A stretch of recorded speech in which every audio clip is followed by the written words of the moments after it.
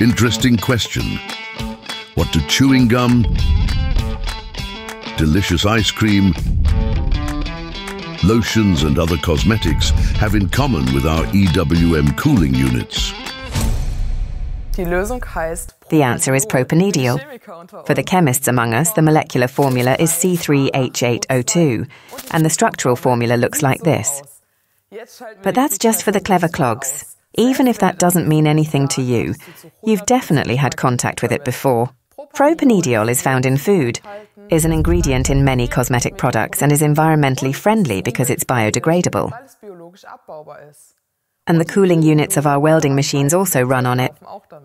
Propanediol is the main component of our BlueCool coolant.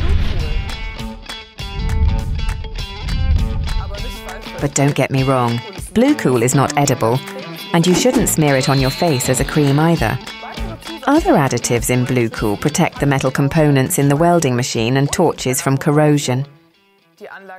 Protecting the system is the most important reason for using coolant instead of just water, for example, which would be much cheaper.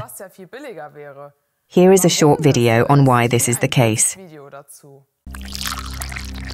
Water conducts electricity. Anyone who has ever sat in the bath with a hairdryer knows this, assuming they survived.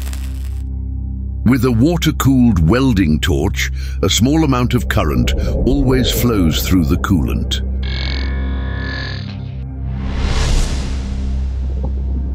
This leads to electrochemical reactions in the welding torch and the welding machine. Base materials such as brass dissolve.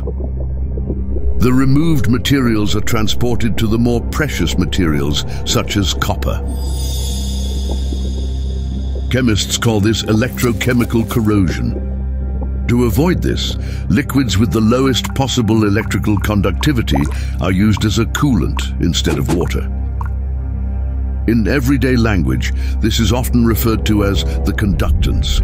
Strictly speaking, however, this is not entirely correct.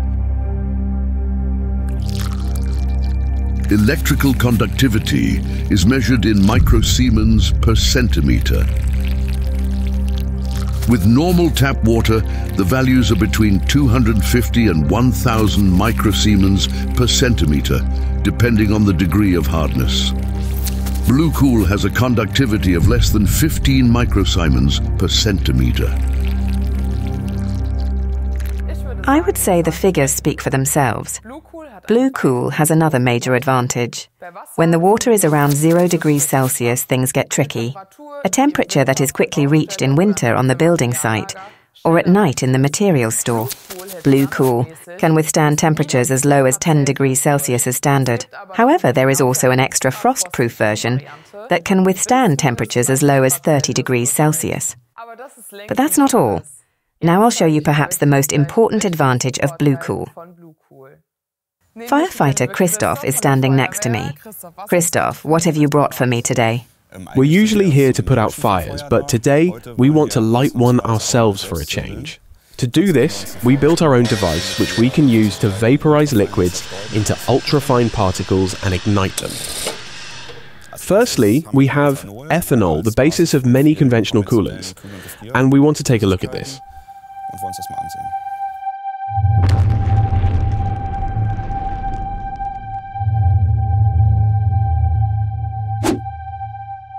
This is propanediol, the main component of BlueCool. Nothing happens. To be honest, the guys have exaggerated quite a bit. This does not occur in normal welding practice if handled properly. But with this test setup, even flour from the kitchen would be a fire hazard. So with that said, I find it impressive to see that nothing happens with BlueCool. This is relevant for transport or storage, for example. For small quantities under 1,000 kilograms, there is absolutely nothing to consider here. No dangerous goods. No hazard class for flammable liquids. Nothing. Almost a bit boring. Of course, you should still observe the usual rules for storing and handling chemicals. Just take a look at the BlueCool safety data sheet. It contains everything you need to know. As it happens though, BlueCool is not a standard coolant that is simply filled into EWM packing drums. It is a formula specially adapted to our machines. It is produced in compliance with the highest environmental standards. Wait a minute. It says Water Hazard Class 1 on the label. How does this fit in with biodegradability, for example? I asked. BlueCool is water-soluble and biodegradable. It doesn't affect flora or fauna. Nevertheless, residual quantities should not be disposed of down the drain or in wastewater, but should be properly disposed of by a specialised disposal company in compliance with regional regulations. With so many advantages, there's no question about it. BlueCool belongs in every welding machine. It is also suitable for many third-party manufacturers. We have been relying exclusively on BlueCool for our own machines for some time now. The coolant should be changed after a certain period of use, but only if it's really necessary for environmental reasons. Nobody knows better than our application technology experts when this is necessary and how to proceed correctly. When must the coolant be removed? The coolant must be removed if the conductivity is too high. And how does that happen? This happens because very small metal particles get into the circuit during welding, and these can not only clog the circuit, but also cause the conductivity of the coolant to increase. We have a small device here to measure this. You open it like this, put it in, and can then read off the value. Okay, at what value do I know when the coolant needs to be changed? That depends a little on which welding torch you use. Just have a look at the data sheet. For our EWM PM welding torches, the guide value is 350 microsiemens per centimeter. It can be said that this is generally a good value for completely replacing the coolant. And what about frost resistance? This primarily comes into play when the welding machine is taken to the construction site and stored in unheated halls, in which case the concentration of the coolant should always be checked. That's why we have this refractometer. You can open the hatch here. Then take a few drops of your coolant, drizzle this on top, and close the hatch. Then you can look through it like through a telescope and see the temperature resistance in degrees Celsius and the concentration of the coolant as a percentage.